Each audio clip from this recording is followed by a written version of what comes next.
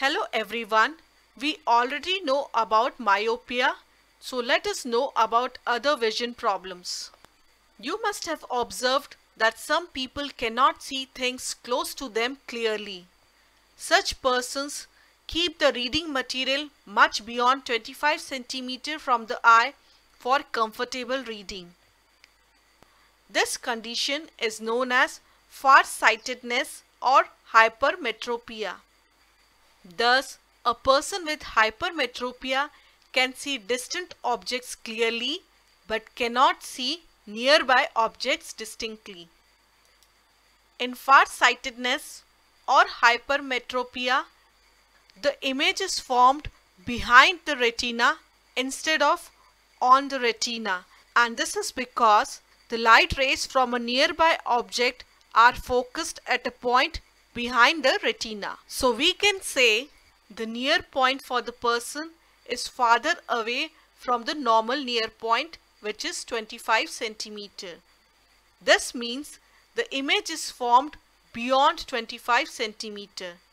Thus, in case of hypermetropia, the focal length of lens doesn't reduce enough to create image of nearby object on retina.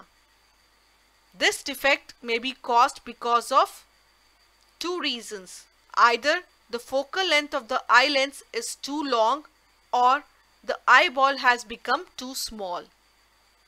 Here in this diagram, N is the near point of the normal eye, but focal length of lens doesn't reduce enough to make its image on retina. So the near point of the eye receded to N dash. Thus, person with hypermetropia can see an object kept at N dash or beyond clearly. The error can be corrected using convex lens of appropriate power to provide additional focusing power required to form an image on retina. Here, the object is between point N and point N dash. Say it is at point N. So, U is equal to minus 25 cm, which is the near point of the normal eye. And V is the distance of near point for the person with hypermetropia. Say it is equal to minus dN. In this case, making an image on point N dash would be enough for us. This image at point N dash acts as an object for eye lens, and hence the final image is formed at the retina.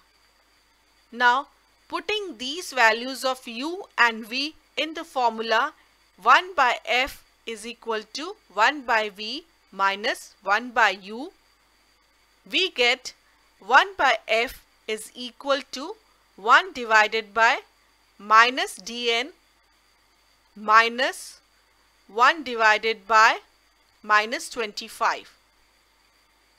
This can be simplified as 1 by F is equal to minus 1 by dN plus 1 by 25, as minus minus becomes plus. Now taking LCM, we get 1 by F is equal to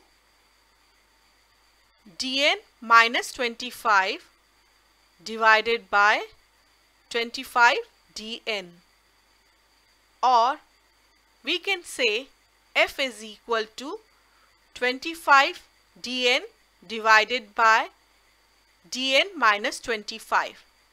This is nothing but basically the reciprocal of 1 by F. Now here we see dN is greater than 25 because the near point of the person has receded. So dN minus 25 is positive, and this means the focal length is positive and we need biconvex lens. So remember, if the focal length is positive, then the lens is convex lens. That's all for now. Bye-bye.